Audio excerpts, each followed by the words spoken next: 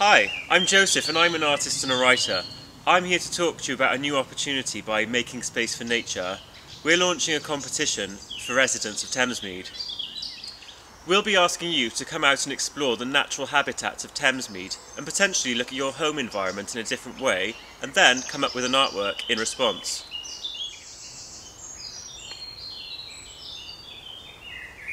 So today I'm going to walk you through some of the amazing landscapes within Thamesmead, explain to you the relationship between art and nature and tell you how you can take part.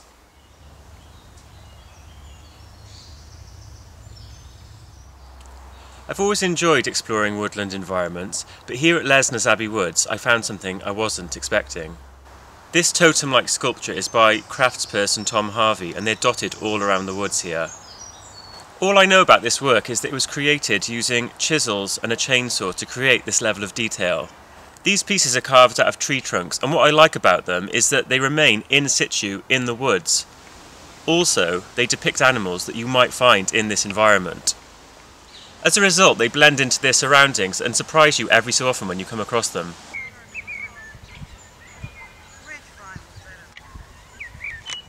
Artists Christo and John Claude are known for wrapping buildings, bridges and even islands. Their work is highly technical and takes years of planning. In 1997, 30 years after the original project was proposed, they created Wrapped Trees at Foundation Bayler and Berrower Park in Switzerland. The piece included the wrapping of 178 trees in a total of 55,000 square metres of polyester fabric and 23 kilometres of acrylic rope. The polyester was translucent so as the tree could continue to receive light. Wrapped Trees remained in place for 3 weeks until all of the trees were uncovered and the material recycled. Talking about the temporary nature of their work, the artist stated, "We make very stimulating things. Unlike steel or stone or wood, the fabric catches the physicality of the wind, the sun. The works are refreshing and then they are quickly gone." The work is also said to be about freedom because it lasts such a short amount of time, no one can own it. For me, the work is interesting because it is drawing attention to something that is already there, already interesting, but perhaps overlooked because we are so used to seeing it. So if you've got some spare fabric at home, why don't you experiment with how it catches the light and how it looks wrapped around objects, perhaps out in the environment or perhaps objects around the home. A source of inspiration for artists throughout art history has been the sky.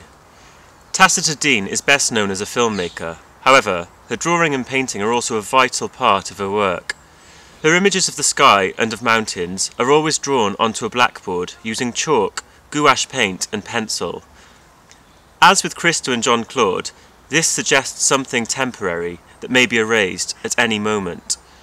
To me, the beauty of this work is its simplicity.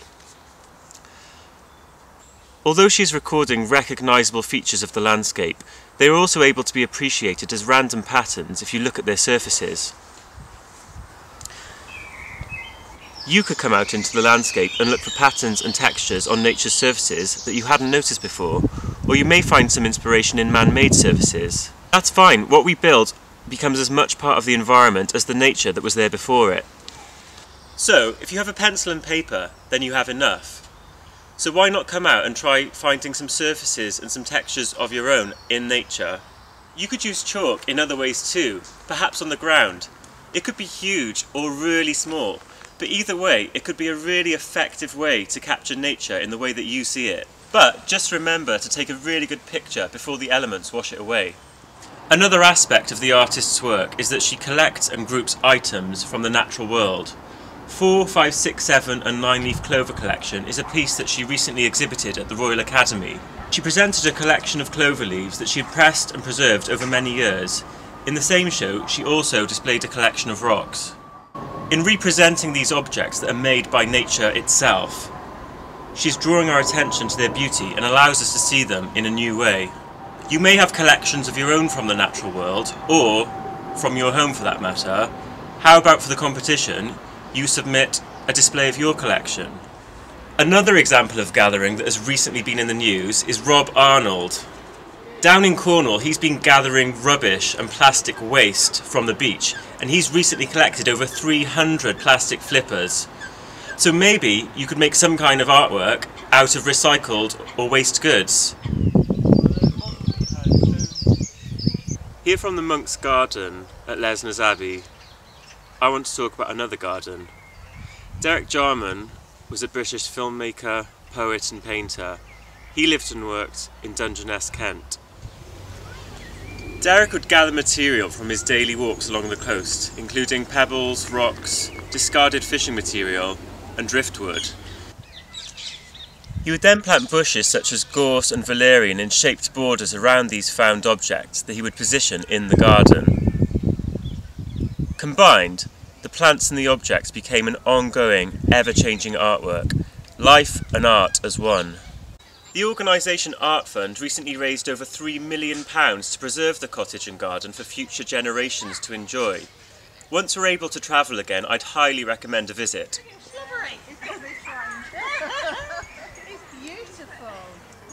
And now from Kent to northern Spain for a very different example of living art. Jeff Koons' Puppy was first created in 1992. This monumental floral sculpture is created of a 40-foot stainless steel structure, floral membrane and living plants. The sculpture is permanently housed at the Guggenheim in Bilbao and requires year-round maintenance. The skin of the dog changes year-round dependent on what flowers are available, and they might be begonias, petunias or geraniums. These are plants that you'll find on balconies and gardens all around the country at this time of year. When I first visited the piece, I was really mesmerised by how large it was, and then I found it funny, and then I just found it a bit odd. The artist has depicted a puppy dog, a symbol of popular culture, and mixed that with nature. The result is an artwork that is both recognisable and unexpected at the same time. The artist says of his work that it should be instantly recognisable and also that it should affect, just as nature does. So, if you have chicken wire, seeds, plants, or a couple of spare pots, you could try creating a garden sculpture of your own. You could create an animal of your own, or perhaps mould your sculpture on an object from around the house. Maybe you could even combine these two elements and come up with something new. Maybe you prefer the more subtle approach seen at Prospect Cottage. Either way, there's so much potential to create art in your garden or on your balcony. And now, a bit closer to home. I'm on the ridgeway which divides North and South Thamesmead. Now, if you've ever wondered why there's a perfect line as far as the eye can see, that's because directly below this is a huge sewage pipe leading to Crossness, just behind me. It's here where local artist Natasha Bird first became interested in systems of waste and water infrastructure. Natasha explained to me that there's a relationship between sewage pipes and the London Tube network. In central London, both sewage pipes and the tube pipes are in extremely close proximity to one another. The very creation of these transport lines were called into being by Joseph Bazalgette's embanking of the Thames in the 1860s. Natasha went on to create Embankment, an ambitious work created in 2019 that is 3 metres wide and 2.5 metres high. The piece is made up of individual plywood frames, and the walls are created through mulching, a process whereby Natasha ripped up used newspapers collected from commuters, submerged them in water and pulped them by hand. The journey of the material used to create the structure, those newspapers that have travelled through London's tube network, is referenced in the shape of the piece. It seems that on entering the structure the viewer would be totally immersed, their entire peripheral vision taken up by the work. They've essentially walked into a giant tube or pipe. The structure is modular, meaning that it can be taken apart and pieces can be reconfigured in different formations. Further, all of the material can also be recycled. I really like this idea that a piece of work can be broken down into parts and rearranged and has the potential to disappear altogether. Perhaps you could teach yourself how to mulch, creating your own structure or surface to work onto. All you need is some newspaper. Perhaps you could think about some pre-existing modular material from around your house and go on to create your own original artwork with it.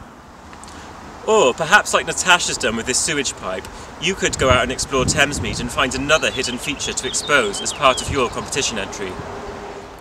And now from one structure to another.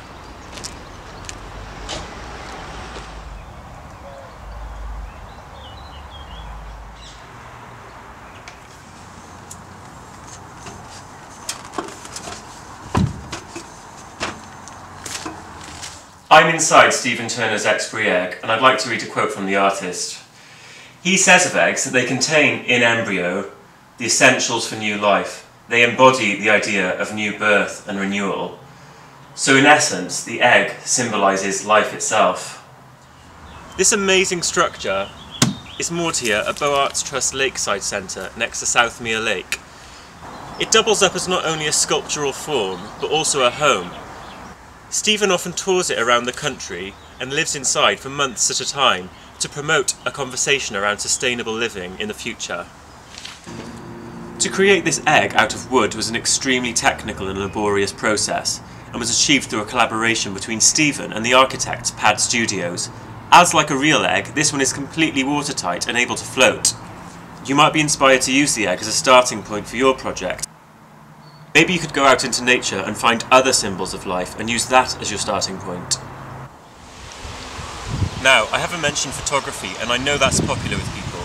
So, you are more than welcome to submit a photograph, but please, when you do so, just let us know so we know what we're looking at. Also, if words are your chosen material, you are more than welcome to submit poetry or prose as your entry.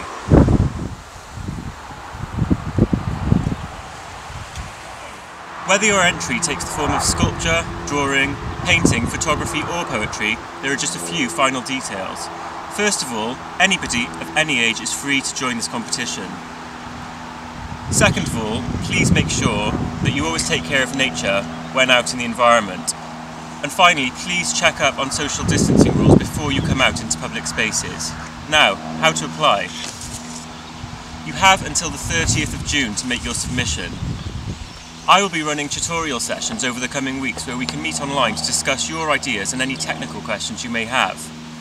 For more details on that and the judging criteria, prizes and how to upload your work, please go to thamesmeadnow.org.uk. Thamesmead, go wild for art in your environment.